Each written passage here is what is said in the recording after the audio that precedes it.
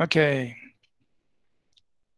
Good morning. Welcome everyone to BC213, the course on the end times. Thank you for connecting to the class today. We're going to pray, and then we're going to get started. Oops. Sorry, I just moved my computer. Let's pray, and then we'll start. May I request somebody to please pray with the class, and then we will start. Anybody, please unmute your mic and pray.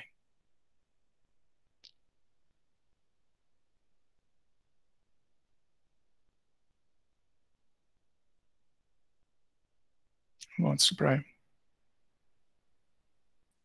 Pastor, can I pray? Please go ahead, Shukumar. Precious Father, we thank you and praise you for this wonderful morning. We thank you, Father, for your divine grace and strength, Father God. Lord, we ask you wisdom, knowledge, and understanding to receive your word and revelation so that it can edify our inner man, Father God, and it can increase our knowledge and understanding, Father. We surrender everything into your mighty hand, and we pray that, Father, Lord, as your servant is going to release your word, God, strengthen him with your wisdom and knowledge, and fill him with your revelation, Father. I thank you and praise you and prepare each one of our heart so that we can able to receive this word as a seed, as a Lord Master, as a spiritual food. We should strengthen us, O Father. Prepare us, O Father. We humble ourselves before your presence. We give you all the glory, honor, and praises. In Jesus' name we pray. Thank you, Pastor. Amen. Amen. Thank you. Thank you, Sri Kumar, and everyone. Good morning. Welcome once again to BC213, the end times. So we are looking, or we have been looking at a panoramic view or in a high-level view on the sequence of events. And last week, we went through 6 reasons as to why we believe in a pre-tribulation rapture of the church. That means the rapture of the church has to take place first before the Antichrist, the man of sin, the son of perdition, is revealed to the earth. And then the 7 years of tribulation will begin to unfold on the earth. So we did that. I'm going to quickly review that part. And then we are going to proceed into looking at the sequence of events, and we will begin to do that, right? And so if you have any questions, we will keep time towards the end of each lecture to take up related questions. So here we are. Let me get rid of this. Don't need this. We are looking at, we went through this last week on why we say there's a pre-tribulation rapture of the church. We looked at 2 Thessalonians chapter 2, where the Apostle Paul says that though he who restrains has to be taken out of the way. And we established that the he has to be the church because the Holy Spirit is going to be continuing his work among those who become believers during the tribulation. Secondly, we talked about the promise to the church in Thessalonica, or the believers at Thessalonica, what the Apostle Paul wrote. Thirdly, we looked at the promise to the church in Revelation. Fourth, we looked at the typology that's used in Matthew 24, and Jesus talked about, he made reference to Noah, the days of Noah and the ark. And we saw that as a clear illustration of how things will unfold during the time of judgment, and then the saints being released back on earth. Number 5, we said about the chronology of the book of Revelation, which is what we will be getting into today. And if you look at the book of Revelation in a very chronological way, the way it is written for us, we will see clearly that the church is taken out of the way before the 7 years of tribulation. Number 6, we mentioned that Daniel's 70th week was clearly stated to be concerning the people, the Jewish people, and the city of Jerusalem. So the church is not there. The church is not the focus of that 70th week. Church is taken out of the way, and God unfolds these things concerning Jerusalem and the people of Israel. So we went through those 6 main reasons. Of course, you could break things down further and list a number of reasons. Then we answered a few other questions. Who will be raised up at the time of the rapture? Will we meet Old Testament saints? Will we be able to? Who will be taken up in the rapture? And will we recognize each other in heaven? And so we went on up till that point.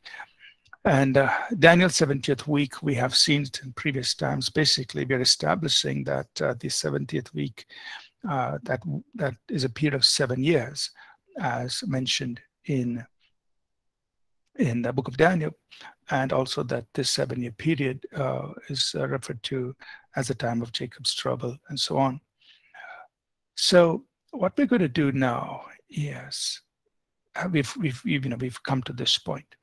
So the rapture of the church has taken place, and now we need to see what unfolds in the rest of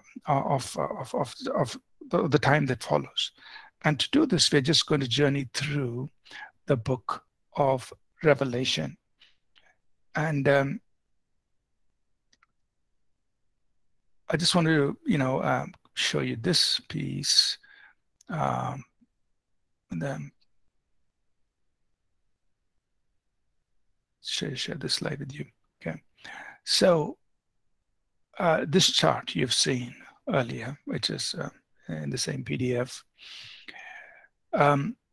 Now, there are many approaches to the book of understanding the book of Revelation. And in our 3rd year, next year, we will go through Revelation, the book of Revelation, verse by verse. But what we're going to do now is just to do an overview of the book of Revelation to understand the sequence of events. Now, when the Lord Jesus begins to speak to the Apostle John, he tells John, he says, I want you to write the things that you have seen, the things, this is in Revelation 1 and verse 19. So I would encourage all of us to please have our Bibles in front of us so that as we do this, it'll be useful. So if you turn with me to Revelation chapter 1 and just follow, the things will be clear. In Revelation 1:19, the Lord speaks to John and he says, John, I want you to write about the things which you have seen, the things which are, and the things which will take place after this. So the book of Revelation can be broken down into these 3 sections. Things which you have seen, that is Revelation chapter 1, where John has seen the risen Lord. Then he says things which are, that is chapters 2 and 3, which refers to the 7 churches that were there at that time. And then he says things which will take place, that is chapter 4 onwards, which are things that will take place. All right, so we break the book of Revelation down into these 3 portions. So if you will see here, Revelation chapters 1, 2, and 3 deal with this part, meaning things that John is seeing and things that happened at that time, the 7 churches. Then Revelation 4 onwards are things which must take place. And Revelation 4 and 5 talk about what happens in heaven right after the rapture of the church, and I will explain that.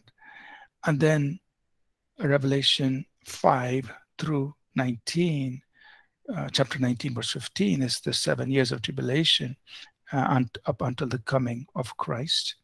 Revelation chapter 19, verses 16 to 21 talk about what happens right here at the Battle of Armageddon. Revelation chapter 20, verses 1 to 10 talk about this 1,000 years, the millennium. Then Revelation 20, 11 to 15 talk about what happens here at the great white throne judgment. And then Revelation chapters 21 and 22 talk about the new heavens and the new earth. So basically, our approach to the book of Revelation is to just look at it in a very chronological way, in a very sequential way. Now, I'm just going to stop sharing and just pretend I am in the class. Okay. So there are different approaches in the study of the book of Revelation. And there are many different approaches. So now if you look around, whether you read online or you read different scholars and others, people take different presentations. Some, for instance, may say the book of Revelation was fulfilled right there from AD 30 to AD 70. It all was fulfilled. And that's one of their positions. But then obviously, John wrote the book of Revelation AD 95. Which was actually happened, which was written later. So that's kind of a absurd position to take. Then there are others who may look at Revelation as more of a, like we said in the very introduction to this course, they look at it just very allegorically. This is not going to happen literally, but things have been happening, or the fulfillment of Revelation has happened. We are now in the millennium, and through the church, the reign of Jesus is taking place and all that. So there are different presentations. But we are taking, as I mentioned at the very beginning in the introduction, a very traditional presentation of the book of Revelation. That is, just follow it literally the way Jesus gave it.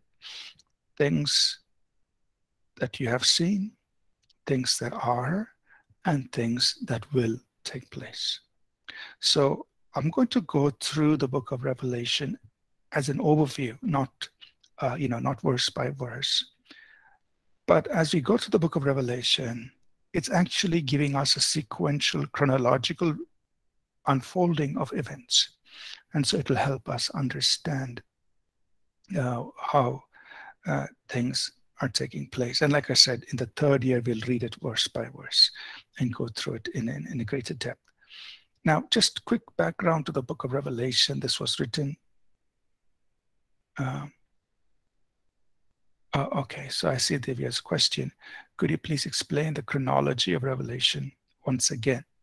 All right, so this is based on Revelation chapter 1, verse 19. Okay, in Revelation chapter 1, verse 19, the Lord Jesus tells John, write the things that you have seen. So what has he seen? In Revelation 1, he has seen the risen Lord. So write that down. And the things that are, what were the things existing? That is chapters 2 and 3, the 7 churches. And things which will take place. That is chapters 4 till the end. So broadly speaking, the book of Revelation is divided into these 3 parts. Revelation chapter 1, the things you have seen. Chapters 2 and 3, things that are. Chapters 4 to 22, things that will take place. Okay. And then as we get into the sequence of events from chapter 4, I will explain to you. Chapter 4 and 5 are giving a picture of the raptured church in heaven. Chapter 6 to chapter 19 are things that are taking place on the earth during Revelation, during the tribulation. End of chapter 19 is the Battle of Armageddon. Chapter 20, the first 10 verses, are the millennial reign, the 1,000-year reign. End of chapter 20 is the great white throne judgment. Chapters 21 and 22 are the new heavens and the new earth. So that's, I will explain that once again as we go through the book of Revelation. So our approach is a very traditional approach. That means take the Bible literally, the way it's given. Don't mix it, don't jumble it up. No, the way the Lord gave it, take it that way, sequentially, chronologically. And actually, it's a very simple way to understand the book of Revelation. Some people, chop parts of it here and there, and you'll find it people doing all kinds of things, which make it very confusing. And I would say, it's up to you, of course, but I would say avoid all of that. Just follow what Jesus said. Revelation 1:19. This is what he gave. This is the way we will read it. Okay?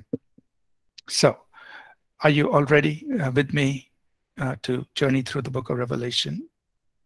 Any questions before we start?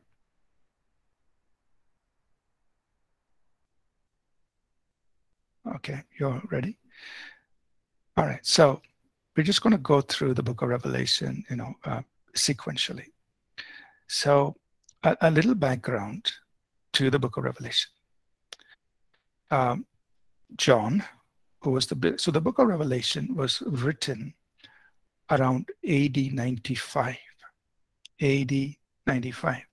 So this means it is about 60 years after Christ. So the Lord Jesus Christ, if his ministry was from AD 30 to AD 33, this is AD 95, 60 years approximately after Christ's ministry and the day of Pentecost, right? So the church has now been in existence for about 60 years, 65 years, AD 95. The other thing that we must keep in mind is that by this time, all the other apostles are dead. Peter and the apostle Paul, they were killed around AD 68. AD 68, they were killed in Rome, and all the other apostles were also subsequently, or before or after, they were all killed, martyred. But Paul, before he died, he had raised up the next generation of Christian leaders. You find it in Acts chapter 18, where he trained many young men in the city of Ephesus. So the city of Ephesus is a port city. It was a port city on the if you look at modern day map, it was on the west coast of Turkey. So, or Turkey as a nation, they're changing their name. So, but anyway, Turkey today is still called Turkey. But on the west coast of Turkey is the city of Ephesus. And Paul spent 3 years in the city of Ephesus on his third missionary journey. And he trained up the next generation of leaders, which included Timothy, Titus, and there are other names given in Acts 18 or Acts 19. He mentions the names of these people whom he had trained. So what happened after Paul, this is in, let me just give you, in Acts 20 and verse 4, mentions the name of the other people, other young men whom Paul trained, Acts 20 verse 4. So Paul had trained the next generation of Christian young men, and it's very likely that from Ephesus, there were these other churches very close by to each other that were planted. So Smyrna, Pergamos, and Thyatira, Sardis, Philadelphia, Laodicea were all cities very close to Ephesus on the west coast of Turkey. And they were all likely planted by people whom Paul the apostle had trained. And so Ephesus was like the mother church to these 6 other churches in that area. Now, subsequently, what happened? Paul, he went to Jerusalem. There he was arrested. So he spent 2 years in arrest in Caesarea, which is a port city on the west coast of the land of Israel. He spent there. Then from there, he appealed to Caesar, and so he was sent by ship from Caesarea all the way to Rome. And he spent 2 years in Rome under house arrest. And then he was released for a little short time. And when he was released from Rome, he came to the island of Crete, and he appointed Titus to be in charge of the church or the churches in Crete. And then he took Timothy and he appointed Timothy to be in charge of the church in Ephesus. And then he made his way back to Rome. And on his way back to Rome, he wrote the epistle to Titus. He wrote 1 Timothy. And finally, when he was in Rome, he wrote 2 Timothy, which was his last epistle. And right after that, he was killed. So Titus was in charge of the church, or the churches in Crete, the island of Crete. Timothy was in charge of the church in Ephesus. And these were people who were trained by the Apostle Paul. So this was around AD 68. Paul, Peter, all dead by now. And so a new generation of leaders leading the church. But very sadly, in about 20 years from then, Timothy is no longer there. Titus, no longer there. And these churches that were started by the Apostle Paul or by people whom he had trained were now in a state of spiritual decline.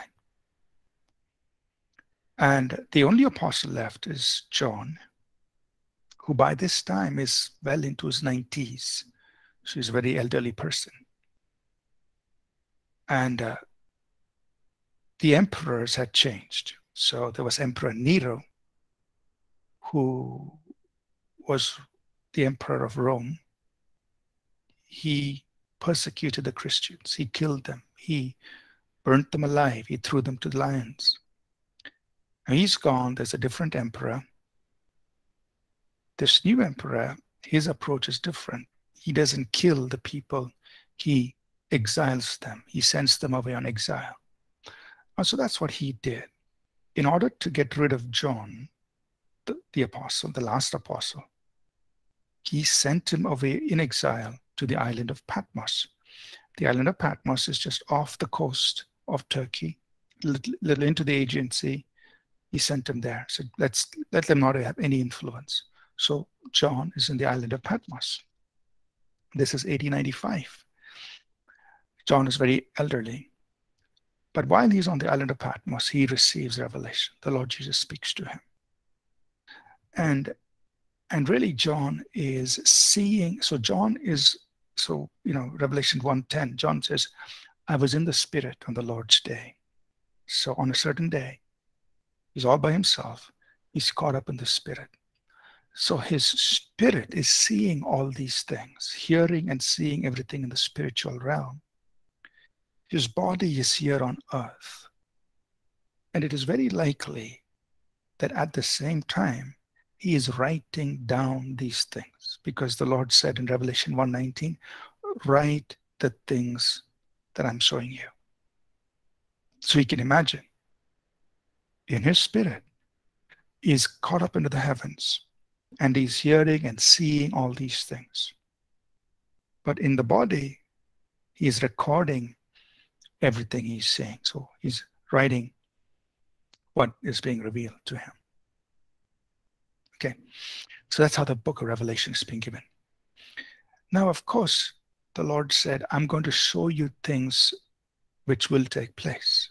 So the Lord is taking John literally thousands of years ahead into time. But John has only his context in which he's going to write these things. So, for example, if the Lord showed John a mobile phone, okay, so John the Apostle, AD 95, he sees a mobile phone. How would he record it? He can only record it with the language and the context he has. So he will say, I see a black object. A voice comes out of it. It can sing. And, it can show, it has an eye that sees and that shows the image of what it sees. It can speak, So he won't call it a mobile phone. he won't call it, an iPhone or an Android phone. No, he's only going to describe it with the language that he has. But what is he actually saying? What is God showing him? God may be showing him. I'm just this example. Okay, I'm not saying God showed him a mobile phone. I'm just saying an example. So if God showed him a mobile phone, he's going to record it with language he has, with the context he has. Because God is showing him things which will take place, literally thousands of years into the future. So keep that in mind, that as we read, John was seeing things, but he was recording it with the language he had. That's one thing. Secondly, the Lord was intentionally using images or prophetic imagery to speak to John. So there are things that are, like we said, that will be taken literally the way it is. And then there are things that have to be interpreted as to what they mean. So how do we distinguish the two? Well, our first approach is that God shows him things literally. And if they can be understood literally, and if the literal makes sense, then we stay with it. And of course, the literal should be in harmony with the rest of Scripture. But if the literal does not make sense, or if the literal contradicts the rest of Scripture, then we have to say it is prophetic imagery. That means it is a figure. It is representative. It is an image that means something. So then we need to interpret it.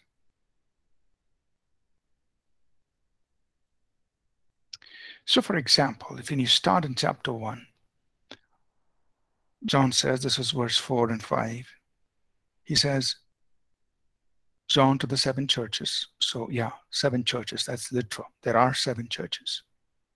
And we will see the names of the 7 churches in chapters 2 and 3. So that's literal. And he says, grace to you and peace from him. So there are 3 froms in verses 4 and 5.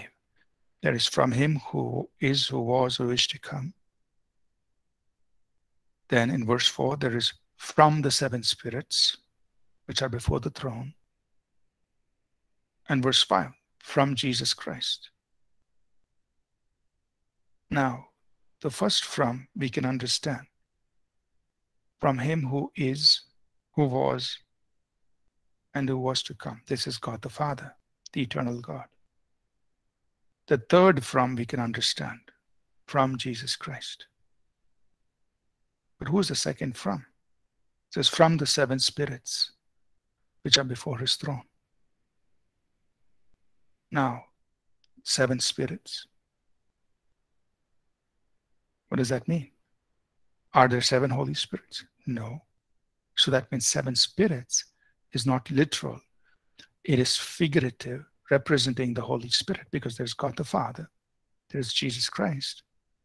So therefore the 7 spirits have to speak about the Holy Spirit. There's only one Spirit. Ephesians 4, verse 4. One God, one Spirit. So the 7 spirits which are before the throne is figurative of the Holy Spirit. 7 represents the number of perfection in the Bible. So number 7 in this case is figurative, symbolizing perfection. The perfect Spirit. And the 7 spirits you will find in chapters 2, 3, 4, and 5. He talks about, so the 7 spirits, you will see that. Now if you look in chapter 4,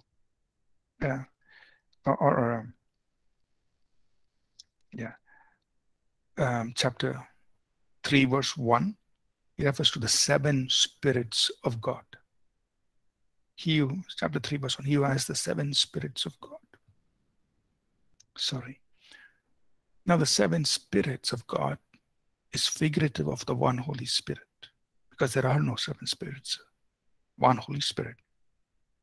And then again, chapter 4 verse 5, it says, the 7 lamps of fire, which are the 7 spirits of God. So 7 lamps representing 7 spirits of God.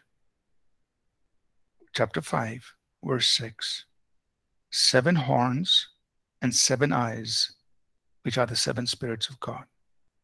So the Holy Spirit is represented by 7 spirits of God, but here in verse Revelation 4:5, 7 lamps, 7 horns, 7 eyes, 7 lamps, 7 horns, 7 eyes. And they're all referring to the 7 spirits of God, meaning the Holy Spirit. So this is figurative. It cannot be taken literally. Why? Because it will contradict the rest of Scripture. And there are some preachers who in the past have preached this and said there are 7 Holy Spirits. That's not what it says, because it will contradict the rest of Scripture.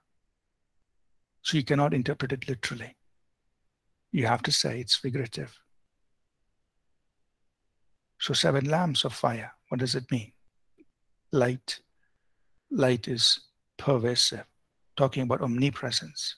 7 horns. Horns in Scripture represent power. So 7, perfect power, that is omnipotence. 7 eyes. Eyes represent what you see, knowledge. 7 eyes, perfect knowledge, omniscience. So therefore we interpret it that way. 7 lamps representing omnipresence. 7 horns representing omnipotence. 7 eyes representing omniscience. All of these are images of the 7 spirits of God, or the Holy Spirit, or the perfect Spirit of God. So in this case, number 7 is used figuratively.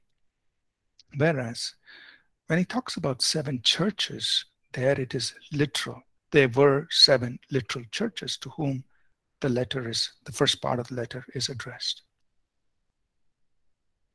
Okay? Whereas in the case of the 7 spirits of God, and I'm repeating, I see Hope's request there. In the case of the 7 spirits of God, it has to be figurative, because there are no 7 Holy Spirits. There's only one Holy Spirit. So 7 spirits, that is Revelation chapter 1 verse 4, Revelation chapter 3 verse 1, Revelation chapter 4 verse 5, and Revelation chapter 5 verse 6. In all of these cases, right? So these have to represent the one Holy Spirit. Yeah, and I see Felix's comment there, Isaiah 11:2 there. That's thanks for sharing that. So how can you understand this? Well, when the number 7 represents perfection. Now, when you think about a beam of light, and I use this illustration because it's very nice. You think about a beam of light, it comes through a prism, and there are 7 colors. But it's a single beam of light. But there are 7 colors. So Isaiah 11:2 talks about the 7 facets of the Holy Spirit. And these are not everything, but yeah, so I'm explaining Isaiah 11:2, right? So there are 7 facets of the Holy Spirit. There's the Spirit of the Lord, the Spirit of Adonai, the Spirit of the Lord, the Spirit of wisdom, the Spirit of understanding, the Spirit of counsel, the Spirit of knowledge, the Spirit of might, and the Spirit of the fear of the Lord. 7 facets. So it's like that one beam of light that has 7 colors, violet, indigo, blue, green, yellow, orange, red, but it's light, one beam of light. So one Holy Spirit 7 facets, 7 expressions, but they're all combined in the one person of the Holy Spirit. So that's why 7 spirits is used figuratively to talk about the one Holy Spirit. And Isaiah 11:2 gives us the 7 facets of the Holy Spirit, right? But he's one Holy Spirit.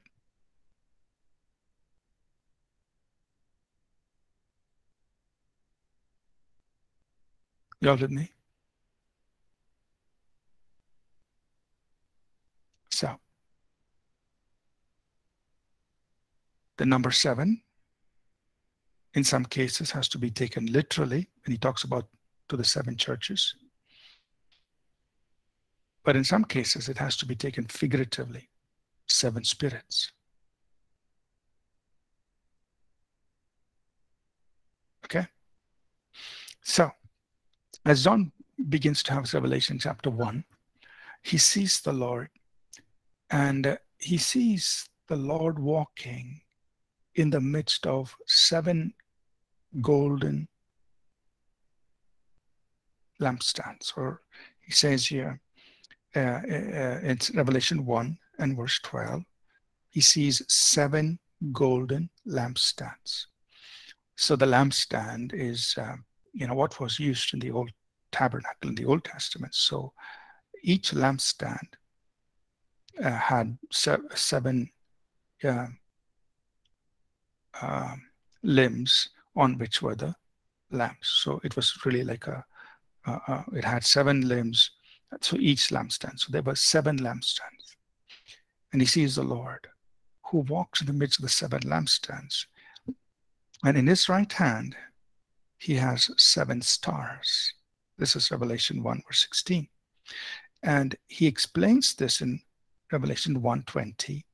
He says, the 7 stars are the angels of the 7 churches, and the 7 lampstands are the 7 churches. So here you have these images explained for us. He sees the Lord, the risen Lord. He has 7 stars in his hand.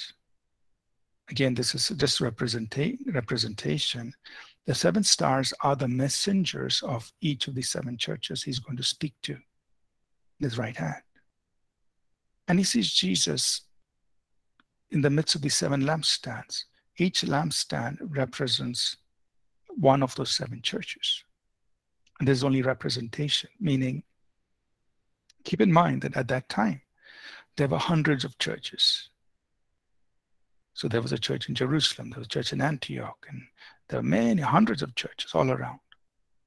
So there's only a representation, meaning the Lord has the stars in his hand, and he is seated, or he is walking amongst his churches. The lampstands are representing the churches. The stars are representing the messengers. Now, who are the messengers? So the word messenger is the Greek word angelos. And the word angelos is used to refer to angelic beings, but it's also used to refer to human messengers. So in this case, he's referring to the human messenger, the person who is in charge of each of the 7 churches, because he cannot be telling the angel or an angelic being, and he's not going to hold an angelic being responsible for what's happening in the local church. And the angelic being is not going to go and set things in order in the local church. So obviously, given the context, the messengers are referring to the spiritual leader in each of the 7 churches. So each star is representing the leader of each one of the 7 churches. But keep in mind, it's only representation, because there are hundreds of churches already by that time. So it's telling us that the leaders of the churches are in the hands of the Lord. And the Lord is moving among the churches. He is observing, examining, and seeing what is happening in each of those churches. Okay. Are you all with me so far? I'm going to take Sri Kumar's question. We will get into these details once again when we go, next year. I'm just giving you an overview. Next year, we will go slowly, read verse by verse, right? I'm just giving a quick overview for you to, for us to get into chapters 4 onwards. Sri Kumar, please ask your question. Thank you, Pastor. Pastor, in that case, I just want to know, this 7 stars is referring to 7 real pastors, or is the generic term is used, like as you said, because there are a lot of churches were there. So when it is 7 stars, is it a generic term, or is it actually for a special special person? Is it? That's what I want to know. So each star represents an actual pastor or leader of that church. So what I was saying was, Jesus is saying, I have 7 stars, but literally you could say he has hundreds of stars, or maybe thousands, or today it'll be thousands of stars, because he holds the leader of every local church in his hand, meaning he's holding them responsible. Yes, of course, he's protecting them, but he's also holding them responsible. Okay, so this is figurative. It's telling us, look, so each one of those stars represents the messenger of each one of those churches. Because in chapter 2, he says, to the angel of the church in Ephesus, right? That means I'm speaking to the leader of that church, and this is my message to him. And he is responsible for what's happening in that church. So each star represents the messenger of that church, the leader of that church. So in that case, the churches in Ephesus and all the pastors of the Ephesus is responsible. He's speaking to all the church. Okay, thank you, Pastor. He's speaking to the leader, spiritual leader of each church. That particular area, all the churches. Yeah. Okay, thank you, Pastor. Okay, so verse 20, Revelation 1:20, he explains, the 7 stars are the angels of the 7 churches, or the messenger of each one of those 7 churches. And the 7 lampstands are the 7 churches. Revelation 1:20. But what I want you to keep in mind is there are actually, by that time, there were hundreds of churches. So you may ask the question, what about all the other churches? No. This is only a representation. This is the Lord showing us that the leader of every church is in his hand, is represented by the star, is holding them responsible. And every church is before him, and he's observing and seeing what's going on. So if you look at it in today's terms, there are hundreds of thousands of churches all over the world. Same thing. He's watching and observing all of them, and every spiritual leader is holding them accountable. So now when we get into chapter 2 and 3, the Lord has a message for each one of the 7 churches. Okay. I'm not going into the detail of every message, which we will study, later on. But if you want to just summarize, out of these 7 churches, to 6 of them, he tells them repent. There's only one church he doesn't tell them repent. That's a church in Philadelphia, which is in Revelation chapter 3, verse 7.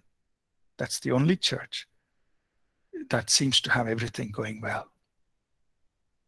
And very interestingly, it is the only church, Revelation 3, verse 7, the church in Philadelphia, to whom he says that the opposing people will come and bow down. In Revelation 3, verse 7, he says, Revelation chapter 3, verse 7, verse 9, Revelation 3:9, to the church in Philadelphia, he says, there is a synagogue of Satan, and I will make them come and worship at your feet. That's the only church to whom he does not have a message of repentance. And it's the only church to whom he says, your enemies will come and bow at your feet. To the other 6 churches, there is a message of repentance. And if you look at what he tells them repent in repent. And we will actually be studying this even in our course on holiness when we talk about repentance. Very quickly, to the church in Ephesus, he says, repent because they have left their first love. To the church in Smyrna, he says, repent because they are tolerating wrong doctrine. That is, they were letting wrong doctrine go on in the church, and the wrong doctrine which they were tolerating. This is Revelation. Sorry, this is not the church of Smyrna, but this is the church in. Okay, I need to correct myself. Only two churches. That is the church in Smyrna and the church in Philadelphia. He doesn't say repent. Right? The church in Smyrna is being persecuted. He doesn't tell them repent, but to all the other churches, that is 5 out of the 7 churches, he says repent. To the church in Smyrna, he says, do not fear. Okay, do not fear. To the church in Philadelphia, to that church, his only church, he says, your enemies will come and bow at your feet. I was just going through the repentance messages. I'll just quickly go through it. So the church in Pergamos, he tells them they need to repent because they were tolerating wrong doctrine in the church. And this wrong doctrine was causing people just to go into sin. Same thing to the church in Thyatira. They were tolerating a false teacher and a false prophetess. And she was teaching people, and of course, it was wrong doctrine. And this again was causing people to go into sin. So both cases, wrong doctrine, wrong teaching, repent. To the church in Sardis, this is chapter 3, verse 1. He says, their works were not perfect before God, so repent. And to the church in Laodicea, they felt that everything is fine and okay when things were not okay. So he tells them, you need to repent, right? So, we will look at all of these things in detail next year. Today we're giving an overview. So chapter 2 and 3 are a message to each one of those 7 churches. And these 7 churches existed right then. And it is very likely that John the Apostle was overseeing or had some spiritual influence in all of these 7 churches, because all the other apostles had died, they're gone. And only John, the beloved apostle, was there. And so through him, the Lord is giving a message to these 7 churches. But there's a lot that we can take away from studying each one of these messages for us, and lessons to learn. But I think the main point that we take away is the Lord is watching everything that is happening in each and every local church. He's watching. He is evaluating. He is assessing everything that's going on in each and every local church. And he holds the spiritual leadership in each local church responsible for what is going on in each one of those churches. Okay, so we can take those lessons. I see Hope's comment, the church of Sardis, yes, their works were not perfect before God. So we can study what he said to the church of Sardis and take that.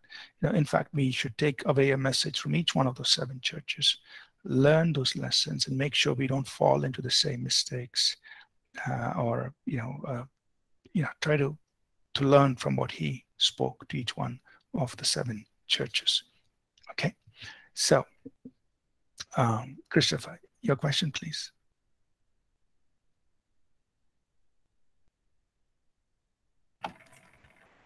Yes, Pastor. This is in relation to maybe something you had you had taught a little earlier. These 2 questions. So I just wanted to. The first question is really during the transfiguration of Jesus when he was on the earth, and when Jesus was with Elijah and Moses. It seemed that they were recognized by the apostles Peter, James, and John. And so just my question is, so had Elijah and Moses already attained glorified bodies that is before the rapture that is to take place, many years afterwards. And that is the first question. And the second question is, I think you had mentioned that one of the signs of the coming of the rapture is when Jesus is coming back to a glorious and united church. And at present, there seems to be quite a lot of division, a lot of deceptions. So just wanted to understand, would there be a need to have a great revival, to take place to move the current situation in churches to become glorious and united, which would then be a sure sign of the imminent second coming of Jesus. Okay. All right. So the first question, Matthew 17, in the transfiguration of Jesus, what we refer to as the transfiguration, what is actually happening is Jesus is giving a preview of what he would be like in the kingdom, or he would be like when he entered his kingdom. So that's why he tells his disciples, some of you will see the Son of Man as he comes in his glory. So obviously, that doesn't mean, Peter, James, and John were going to live, for 2,000 years and wait till Christ comes. No. What was he referring to? He was referring to the Mount of Transfiguration, where they would see him, get a preview of what he would look like in his glorified state. So what happened in the Mount of Transfiguration was a preview, right? So Jesus, and so also Moses and Elijah, at that time, Moses and Elijah, were dead, but the spirits were with God. At that time they were dead, and Christ had not yet resurrected, so their spirits were held in paradise. But God brought them up and gave a preview to Peter, James, and John of how the Lord and Moses and Elijah would look in glory, right? So, and I can just give you the specific reference that I'm mentioning. In Matthew 16:28, verse 27 and 28, Matthew chapter 16, 27, 28, Jesus says, the Son of Man will come in the glory of his Father. And he says in verse 28, there are some standing here, Matthew 16:28. They won't die till they see the Son of Man coming in his kingdom. Now think about it. What is Jesus saying? He's saying, look, some of you, my apostles, you're not going to die until you see me coming in my kingdom. Now, obviously, they didn't understand what he was talking about. But this is Matthew 17, the very next chapter, is when Peter, James, and John see him, how? As he would be in his coming kingdom. Did you get it, right? So it's like a preview. And Peter, James, and John were the ones he was referring to in Matthew 16:28. They are the three who got to see him as he would be when he comes in the glory of his Father in the coming kingdom. And then Moses and Elijah were there. So the answer to your question is, it was a preview of things to come. The second part of your question, the second question answer is yes. There will be a great work that God will do in the church to bring it into a glorious state. Now, we feel like, how is that ever going to happen? But then we just have to look at church history. And we look back in time, just as much as about 500 years before, the church was in a very bad shape. What we refer to as the dark period of the church. But see what God has done, right? He's brought us to where we are. From being there without scripture to today where there's so much happening. And he's done it in just a matter of few hundred years. So the rest of the work, and things are accelerating, so the rest of the work that he needs to do to bring the church into a glorious state, he will do it. There will be, of course, a great refining, purifying, and bringing out the glorious church. Okay. So let's go for a break. I hope everyone's following me. If you have any questions, please put it in the chat. We'll take a 10-minute break and we'll be back in 10 minutes. And I'm just kind of speeding things up so that we can pick up from chapter 4. Okay. See you in 10 minutes. Thank you.